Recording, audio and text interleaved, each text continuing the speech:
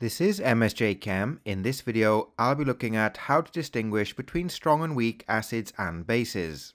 So in this video, I'll be looking at three methods to distinguish between weak and strong acids and bases. The first is to measure the electrical conductivity, and this can be used to distinguish between weak and strong acids and bases. The second is react with an active metal or metal carbonate. This method can only be used to distinguish between weak and strong acids. This is because bases do not react with active metals or metal carbonates. And the final method is to measure the pH of the solution, and this can be used to distinguish between weak and strong acids and bases.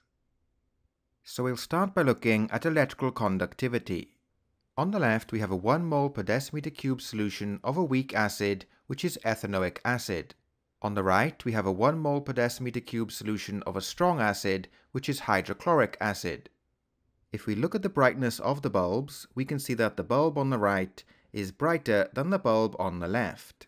This means that the solution on the right, the strong acid, has a higher electrical conductivity than the solution on the left, which is a weak acid. The reason for this is that strong acids and bases have a higher concentration of mobile ions in solution. Therefore, they have higher electrical conductivity than weak acids and bases of equal concentration. So to summarize, strong acids and bases have higher electrical conductivity than weak acids and bases. Note that in each of these methods, we are comparing strong and weak acids and bases of equal concentration. Next, we look at rates of reaction. Here we can see two sets of reactions. In the first set of reactions, we have magnesium reacting with hydrochloric acid and magnesium reacting with ethanoic acid. In the second set of reactions, we have calcium carbonate reacting with hydrochloric acid and calcium carbonate reacting with ethanoic acid. So in both sets of reactions, the fastest reaction will be with a strong acid.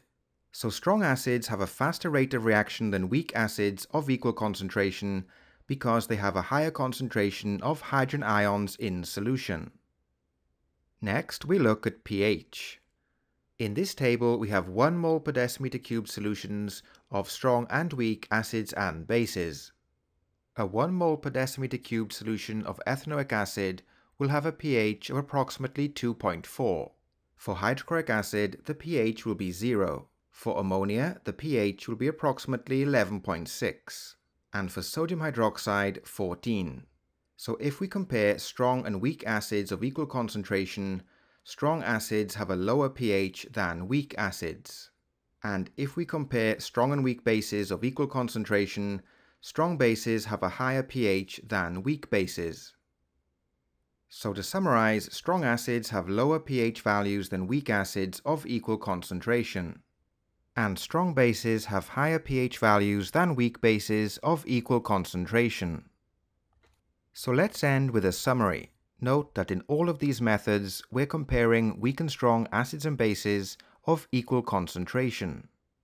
Starting with electrical conductivity, strong acids and strong bases have higher electrical conductivity than weak acids and bases. Next, rate of reaction with active metals and metal carbonates. Strong acids will have faster rates of reaction than weak acids. And finally, we have pH. For a strong acid, the pH will be low. For a weak acid, it will be higher than a strong acid. For a strong base, the pH will be high, but for a weak base, the pH will be lower than a strong base.